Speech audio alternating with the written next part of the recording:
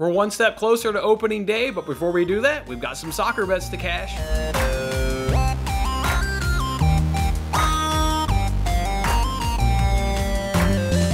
Hey there, everybody. Welcome on into the Wednesday edition here of Winning Bets. I'm, of course, Jason. Thanks for kicking off your Wednesday morning with me here. I greatly appreciate you guys starting off another morning with me here. Let's go ahead and recap Tuesday's action, and then let's get into some more soccer action that we've got on this Wednesday for us here.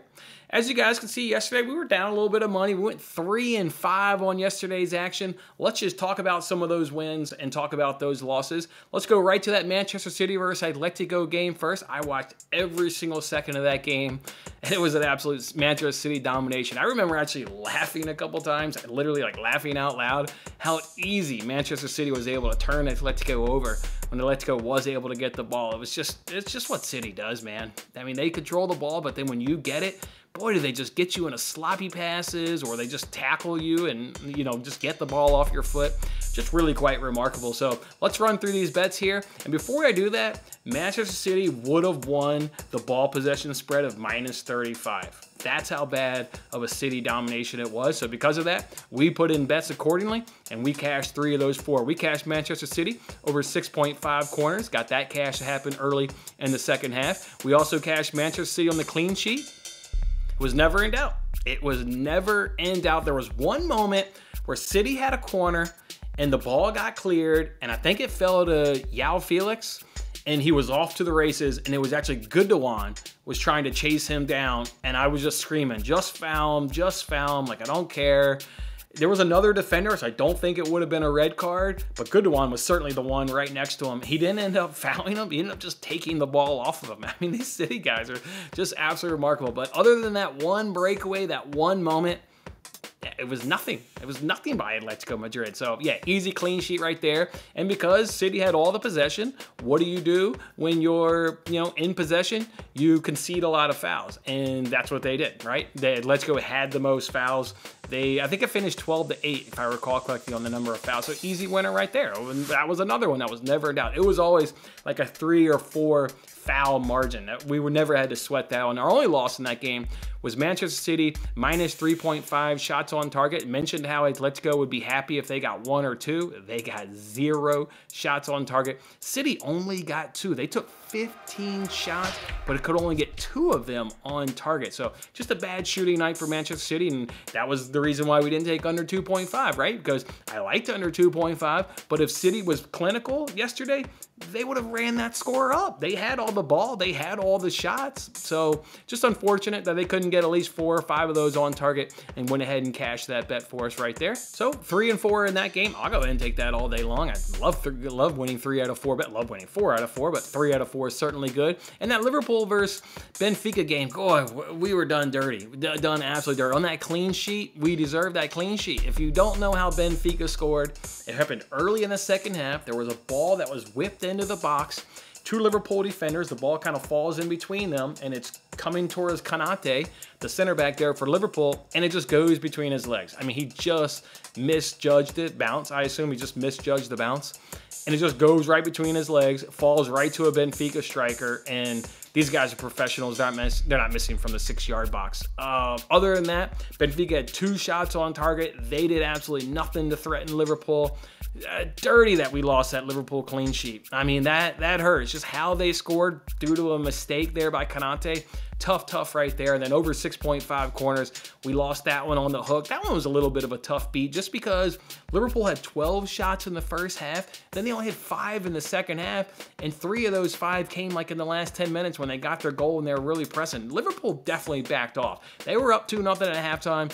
And while they controlled the same amount of possession in the first half as they did in the second half, they had about 65% in both halves.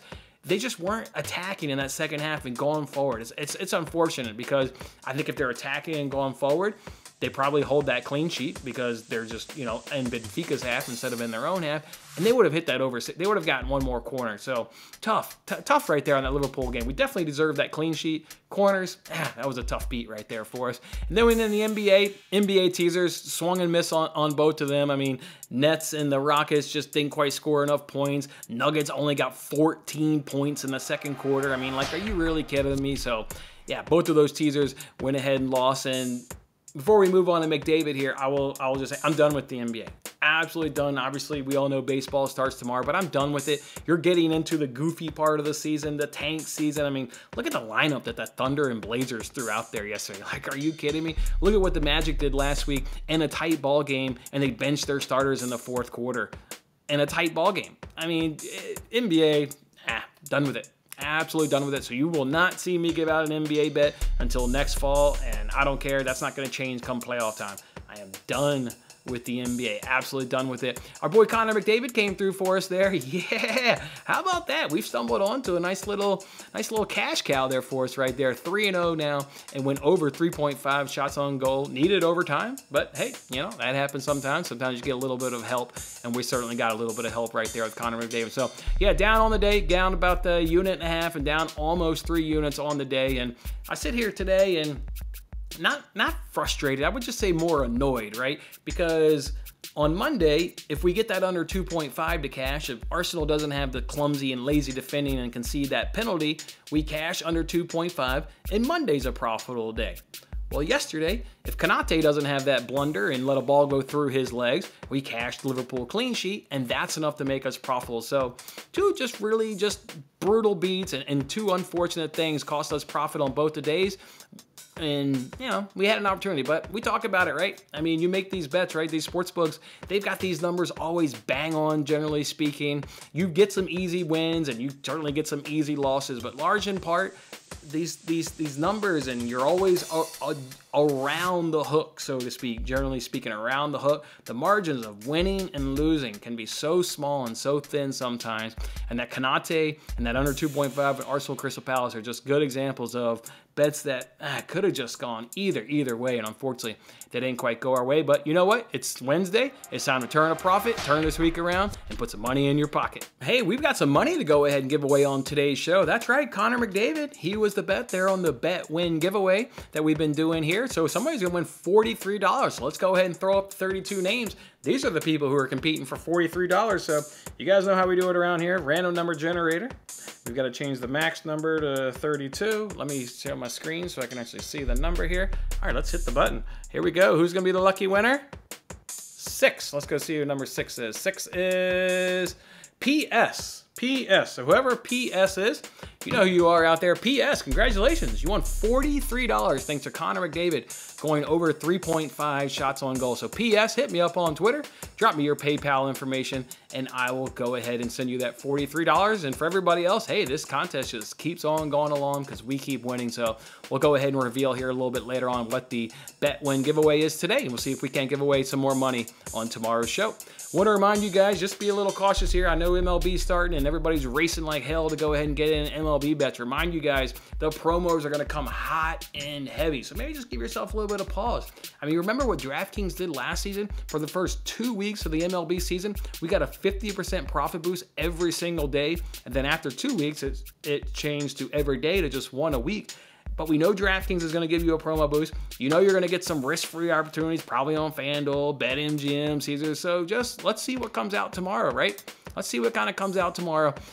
Just, you know, the lines are out there. I know it's tempting to go ahead and grab some of those early money lines, but I'll let the line move in a couple more cents to then get a boost and then move it way better back in my furrow. So just want to remind you guys, promos are coming for Major League Baseball, baby. That's right. Not only are the promos coming for Major League Baseball, but so is a new show debuting here on my channel tomorrow at 11:30 a.m. Eastern Time. Payoff Pitch. That's right. Payoff Pitch each and every single day, Monday through Friday, 11:30 a.m. Eastern Time. The Hockey Squirrel and I will go through that day's MLB slate, and we'll give you 10 or so bets, nerf fees and right fees and totals and F5s and pitching props and batting props and all the good stuff that you guys want to go ahead and look for. The only thing worth mentioning that I haven't mentioned on the previous episodes is I'm not getting any baseball bets on this show, on this daily show.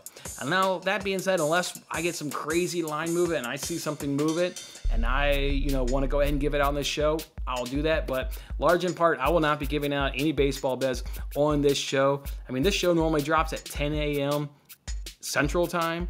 The show is going to go live at 10:30 a.m. Central Time, so it's a 30-minute difference. I don't see lines moving all that much in 30 minutes. So yeah, so large in part, no baseball bets will be given on this show. You got to be watching the Payoff Pitch. It's going to be exciting. I cannot wait for the show to kick off tomorrow with you guys. So come on back tomorrow, 11:30 a.m. Eastern Time for the Payoff Pitch. All right, and now to the bet portion of the show. I've got 3 soccer bets today. I've actually already given out all 3 of these soccer bets, but you know them, but we haven't talked about them. So let's go ahead and talk about them. And actually, all 3 of these bets, we are on the better side. The line movement has moved in our favor.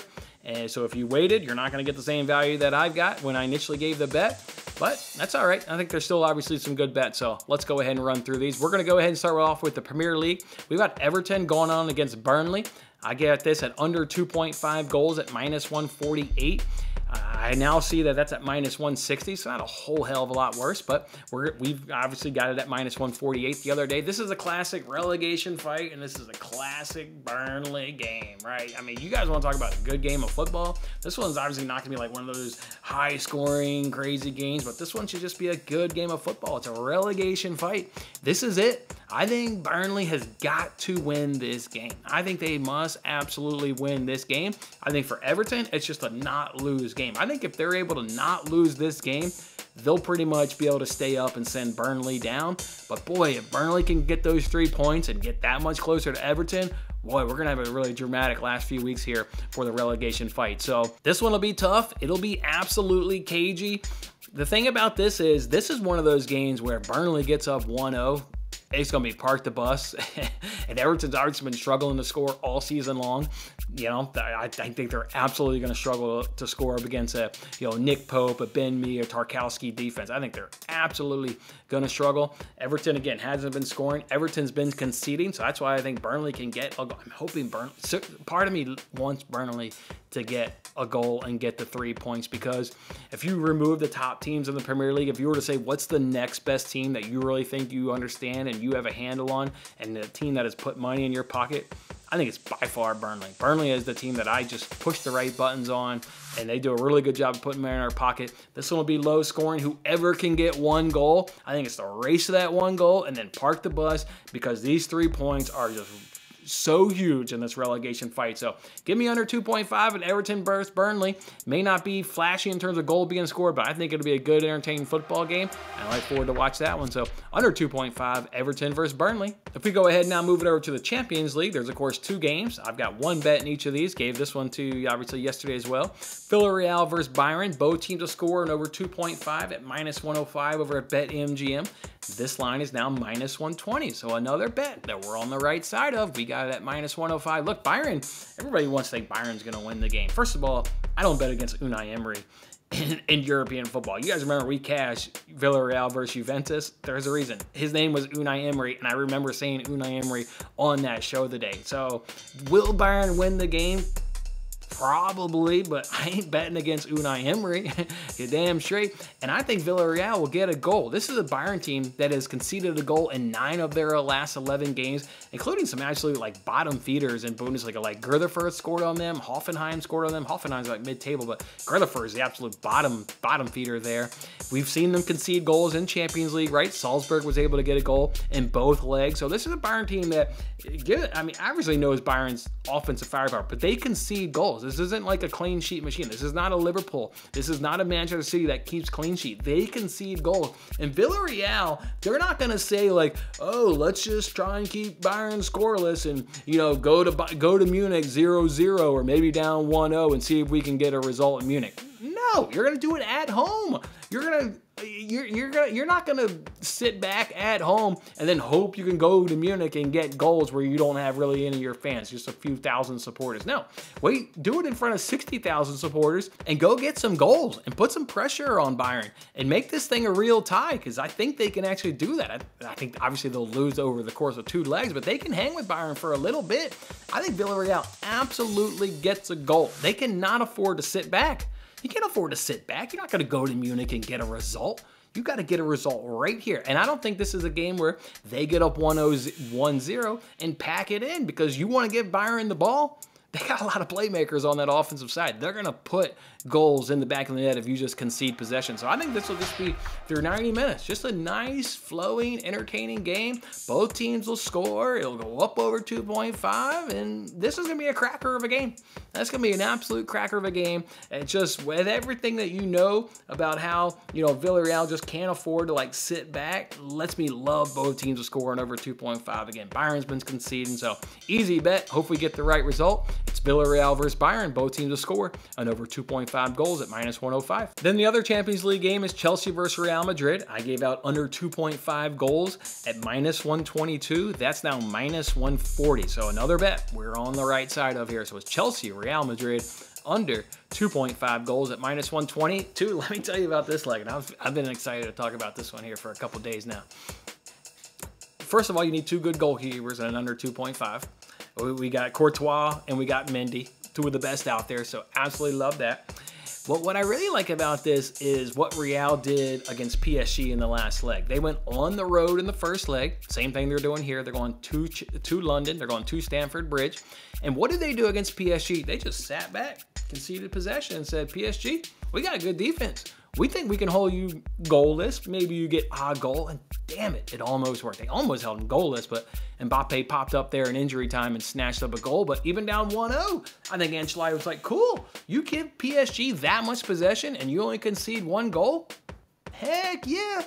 Ancelotti knew that the return leg of the Bernabeu with that crowd and that emotion, and once the momentum got on their side, they were going to return that leg around and they were going to advance past PSG. So I think you're going to get kind of that same blueprint. And what I even love about that blueprint is, remember after that first leg, the media was all over Ancelotti. He got killed in the press, absolutely killed in the press.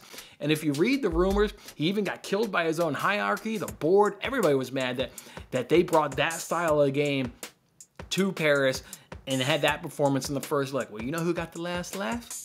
Ancelotti. Ancelotti got the last laugh. He's like, who's in the next round of the Champions League? It ain't PSG, it's Real Madrid. So you know what Ancelotti gets to do? He gets to say, you know what, board? You know what, hierarchy? You run the business. You make us profitable. I'll run the pitch. I'll run the pitch. That's what you hired me to do. And I'll decide what kind of tactics we put out on the pitch. Because we nailed them against PSG. We held them almost goalless, only gave up one goal in Paris, came back to the Bernabeu with our crowd, with our emotions, with our momentum, with our team, and we stuck it to them, and we got a victory, and we progressed in the Champions League. So I'll decide what tactics we take, and you run the front office. He's going to run the same thing here at Stamford Bridge, folks.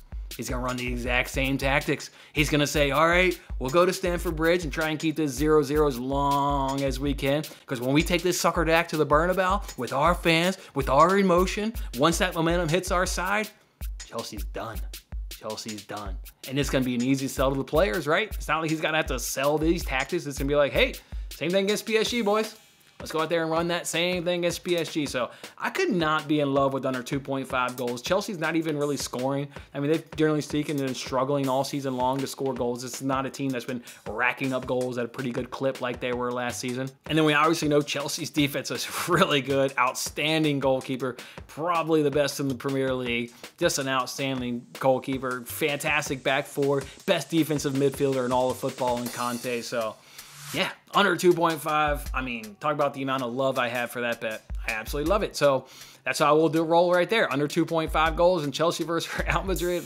That one I should have put multiple units on it. I should have put multiple units on it, -122. That one's going to cash. All right, so those are the three bets. We'll go ahead and do Everton versus Burnley under 2.5 goals at -148.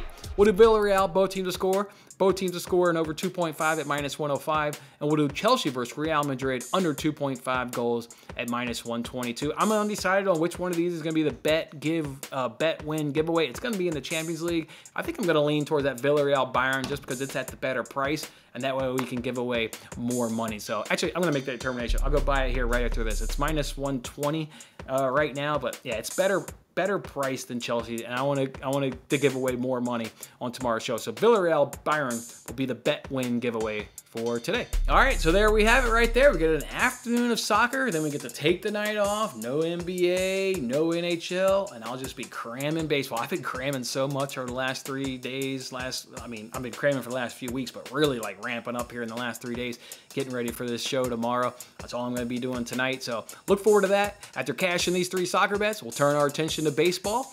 And then, yeah, we'll do that. All right, guys, enjoy your Wednesday. Come on back tomorrow, and we'll see you then. Thanks for watching till the end. I'm Jason Mattis. Any love you can show by giving me a like, a subscription, or a comment, or even just share this video is very much appreciated. And don't forget to turn on your notifications to increase your chances of locking in the same odds as I talked about today. And check out my other great videos in these corners.